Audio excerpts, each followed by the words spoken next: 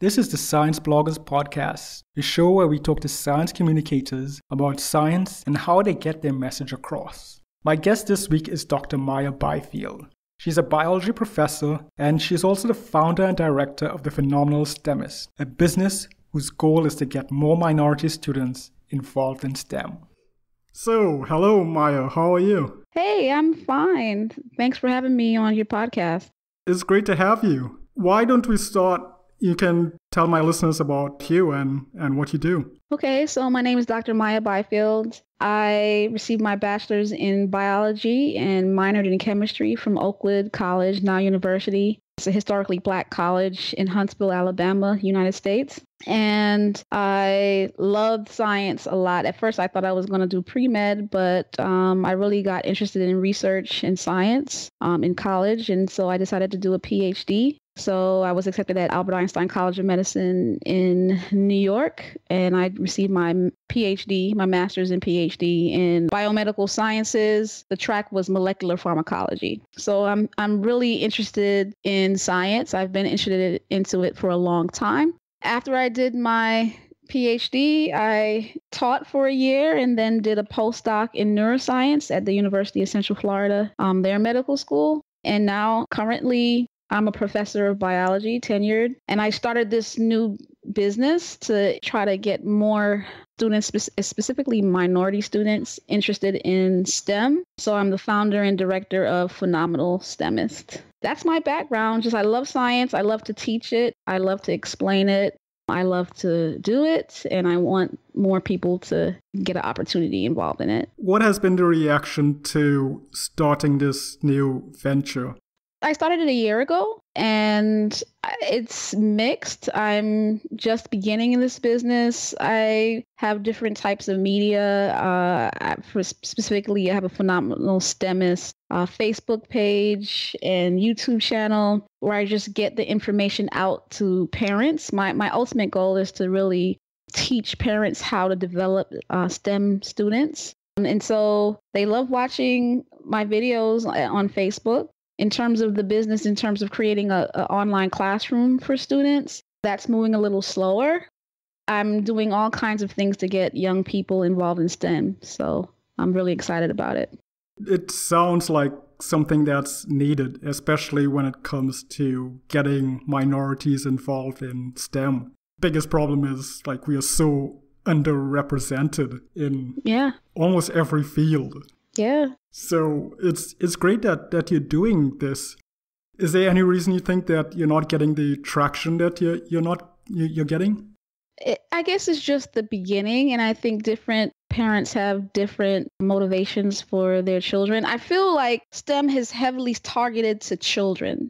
And I think that's one of the grave mistakes that we're doing when it comes to representation in minority communities. You can have children do all kinds of fun stuff in the classroom and camp, but if it's by the parents, it won't last. And so I got to the place where, I go to tons of conferences. I go to at least one conference each year. And I'm just tired of not being one of the few African-American people, female or male, present at these conferences. So I feel like we've been targeting young people for a while in STEM, but I think now it's time to target the parents. I feel like you have to really push parents to make it a priority in their kids. And that is tough because parents have different priorities. They have to work, they have to take care of their kids, they have all kinds of extracurricular activities, and sometimes STEM comes below. So to convince the parent that this is a big deal, I think it will transition young people.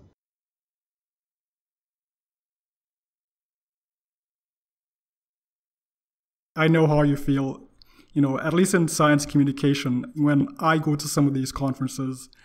And I go about at least once a year, and I might be the only person of color, and it gets pretty isolating in a way. Mm-hmm. So, I know how that feels. Yeah. But on the parent side, what is it exactly that you think that they want for their kids that they are not encouraging STEM? What are they prioritizing over science education? I think extracurricular activities, sports, karate, things that are extracurricular.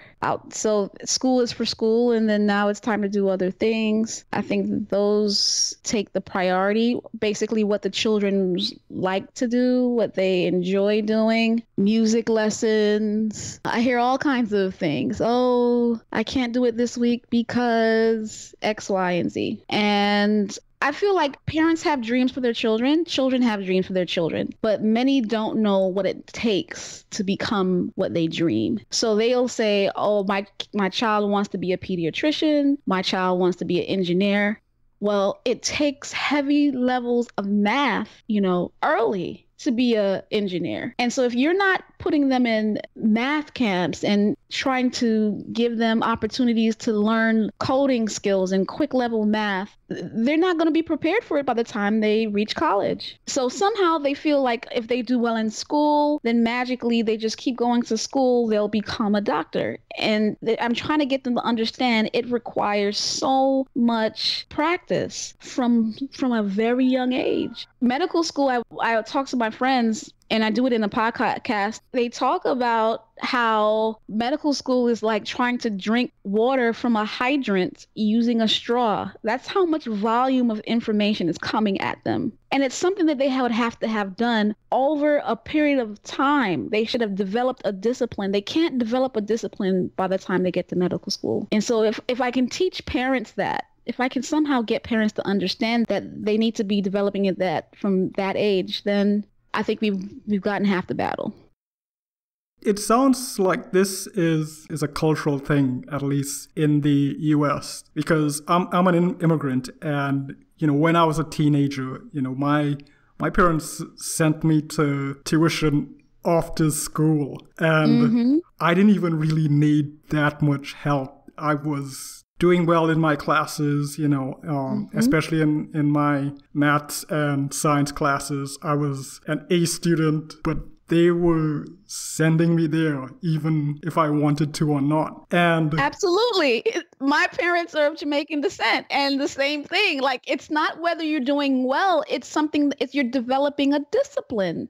Exactly. And the idea that you would be going to play football after school, that is not something they would have entertained. It's like, are you crazy? You want to do what? So I don't know. It's an interesting, cultural phenomenon that I haven't quite gotten used to. In this country, the ticket to greatness is through sports. But the reality is that's just the biggest myth I've ever heard, because the reality, based on just statistics and numbers, more African-American males excel in professional degrees than sports. Like, you are more likely to become an engineer as a Black man than a stick a whatever sports profession you think that you want to say, right? I don't want to give any credit to any, association, but right? Just pick any association, professional sports association. It's more likely that a Black man be a lawyer or computer guy, IT professional, than a professional sports player. Yeah. Yet and still, the myth is perpetuated that that's your way out of the hood. And it's not. The way out of the hood is to become an IT guy. Where you just go to school for, you can even just go to school for an associate. You can go to a school for an associate's in information technology and take yourself out of the projects. And if I can just get more people of color, especially African Americans in this country, to understand that at the parent level, I really believe that will change the world. Yes, and I agree. And I'm not trying to say anything bad about athletic careers. Absolutely. When you look at the longevity of it, right, at some point, your body is not going to keep up. By the time you hit, say, 40, you don't recover from injuries as well. And that's old. Yeah, you get old, right? And 27. Like, let's be real. 25 years after you leave college, you leave college around 22. So 27 is old.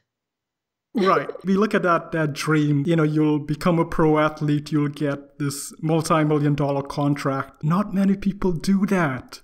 Not many people get that. You're more likely to get a good paying job, pursuing, something in science, engineering, or computers. And I think we need that fundamental shift in thinking for people to realize that. Yeah, and I believe it belongs at the parent level because parents will put their kids in these sporting teams from young, right? Never mind the detriment that can happen to their body based on their developing brains and bodies. Like they're paying money to put them in these camps. So many of them can afford STEM camps. They just have to have a shift in mindset. And I think they just have to be really informed a little bit more.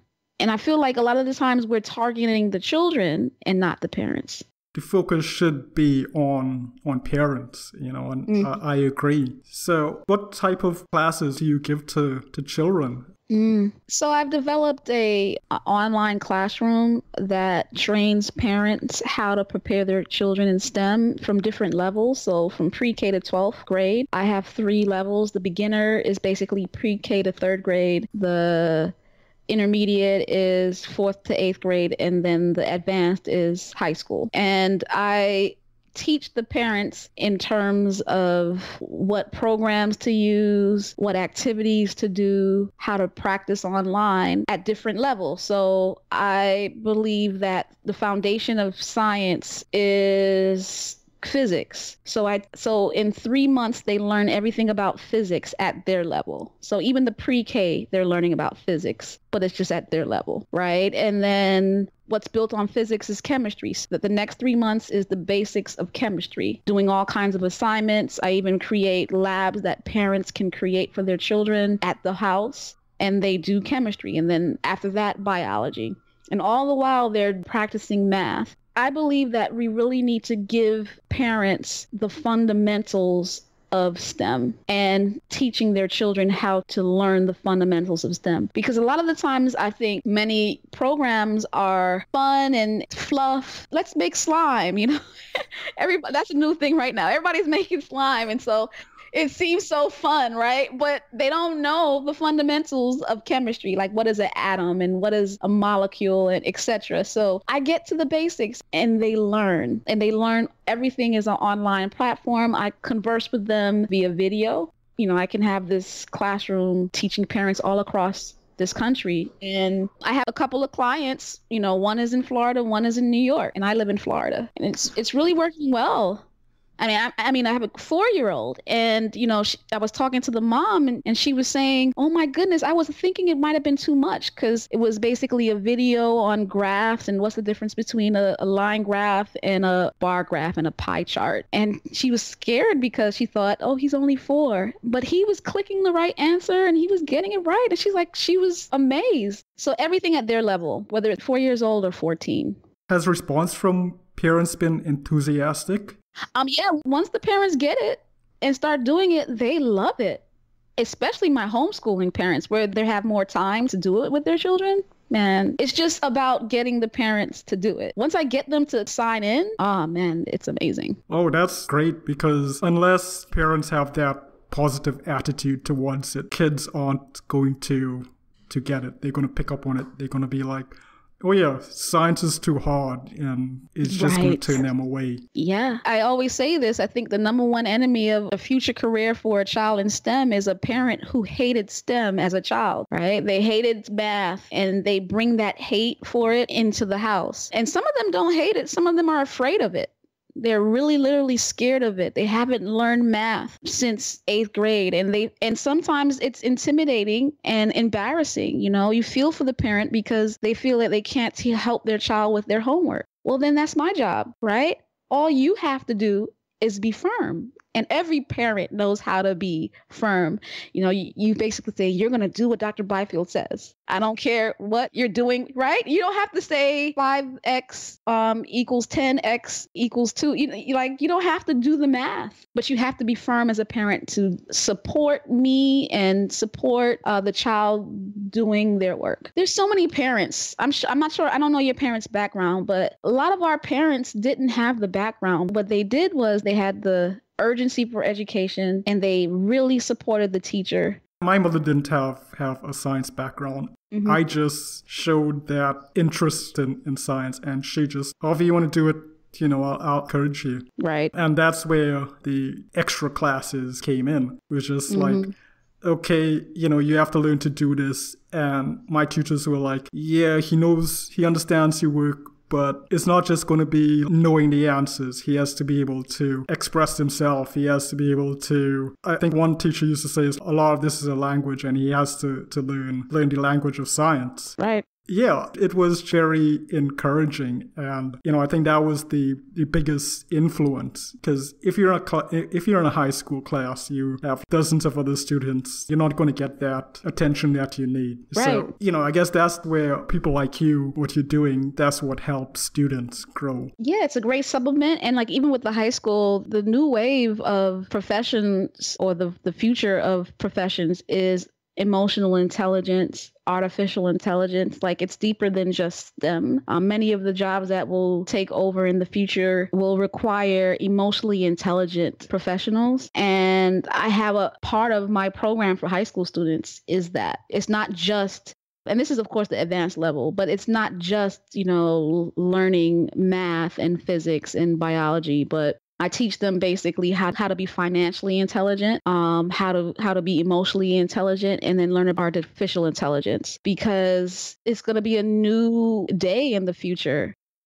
And there's so many people that know math but don't know how to financially support themselves. So there's so many STEM people who, they did well in college, they got their STEM degree, they went on to become a physician or engineer, and they're in horrible debt, right? Because they never learned how to handle their finances. So I think there should be a great component in financial intelligence and emotional intelligence at the higher levels. And so that's not taught, like you said, in the high school, but it's definitely needed. Yeah, it is. Let's talk about your podcast. Why are you doing a podcast? It actually started off as Facebook Live. Every Sunday, I do a video Facebook Live.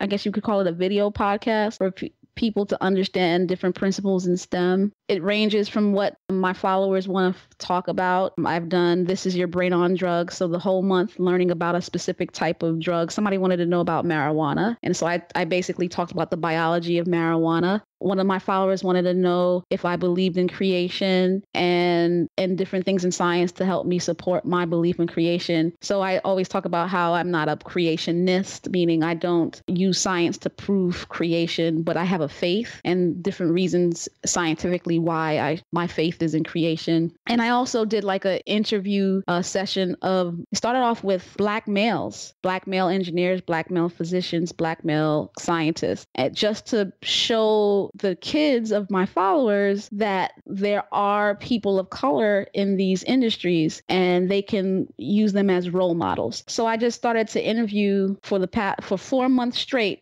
I also did females in March for Women's History Month. So I talked, I had friends of mine who were dentists and physicians and clinical psychologists, and they were just great interviews. They're all on YouTube. And I said, well, I saw a couple of articles about how podcasts are really coming up in the day. And so I said, well, let me learn how to do one. So I just taught myself how to create a podcast, and I just transformed those interviews. I'm in the process of doing that. I just started it. I just began the Phenomenal STEMist podcast, but I'm basically transforming my videos into audio versions and placing them on podcasts, because there's some people who don't watch YouTube, but they do listen. So I'm just taking everything that I've done and putting it in different forms to get my message out there. And it's basically, there is an end game. So many people of color, they don't see physicians and engineers and computer scientists in their family. I know I did. My mother's side of the family, I have maybe about 9 physicians. And I'm not even talking about other professions, whether they be lawyers or engineers. And so I constantly saw that growing up, to the point where I thought I was going to be a physician. It's just a part of the family. So, and I think that was pivotal in me believing that I could excel. So I did those video interviews so that students can see. So now I'm just transitioning them to audio so more people get the message. It's a great idea to bring people of color to interview and talk to them. But a few decades ago, probably in the 80s, they did this study of draw a scientist, and almost every kid just draws this old white guy. Einstein, yeah. Yeah, Einstein. And if you are into a lot of movies, you might draw Doc Brown from Back to the Future. So okay, who basically looked like Einstein? Yeah, big hair. Exactly. Right. And popular culture has a lot to do with it, right? I mean, this is the image that we give to students, right? And in the process, we remove that history that other people that have played, right? So Right. we remove women, remove people of color, and that is detrimental to diversity in the field. And it doesn't just mean that, we don't exist. It's just no one's talking about it. Right. And my father was really instrumental in making that known to me. He would always talk to me about George Washington Carver and Benjamin Banneker and Lewis Latimer. Like, he constantly pushed Black mathematicians and scientists in my young age. Now, there weren't a lot of women. I didn't really learn about a lot of female scientists, but I just knew I loved it. I loved science for such a young age. And so I did have role models I saw. And I think if we could push that, like you said, now with more recent scientists and physicians, let kids know, let parents know, then more students would be interested. Yeah, I completely agree. So what do you like the future of Phenomenal STEMist to be? I envision just impacting so many young people. I envision them learning science and loving it from a young age. That's all I want. I want parents to develop a discipline in their children that leads them to love science at a young age, so that they can themselves become phenomenal STEMists. So I came up with Phenomenal STEMist. The word phenomenal always registers with me as being not average, but not good either. Not even great, but phenomenal. So many people settle for good. Settle for great. So, but when you're a phenomenal woman, my name is Maya Angelou. My father named me after Maya Angelou. And that poem from her, Phenomenal Woman, is such a powerful poem that always registered with me based on the fact that I was named after her. And I just want more young people to aspire to be better than good, but not just good, but phenomenal. STEMist is just, it's I saw it one day. I'm like, we're chemists, we're biologists, we're scientists. So we are STEMists. And I just want more and more young people to not settle for good, average, but I want them to be phenomenal STEMists. And so whatever I need to do, whether it be through podcasting, video, blogging, I do talks, I visit schools. Yeah, I'll do it. But now I'm going to target the parents for them to really train their children. Well, I hope it works out. I think it sounds like a worthy goal. And as we conclude, is there anything else you would like to say that you didn't get a chance to say? I appreciate being on your podcast. Just let your listeners know that you can find me in multiple places. I do my Sundays at 7:00 on Facebook, Phenomenal STEMist. My podcast is on Apple Podcast and Google Podcast, Phenomenal STEMist.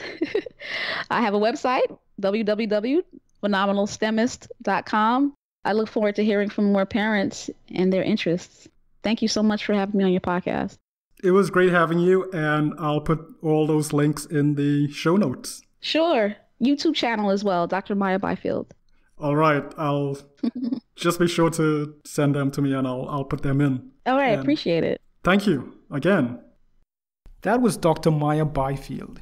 If you'd like to learn more about Maya and what she's trying to do, check out the Phenomenal STEMist podcast and blog. Links have been provided in the show notes. And thank you for joining me. This concludes the first season of the Science Bloggers podcast. If you enjoyed this show, tell your friends and colleagues about us and encourage them to subscribe or leave a comment. We'll be returning in 2019, and I hope you'll join me as I talk to a new science communicator.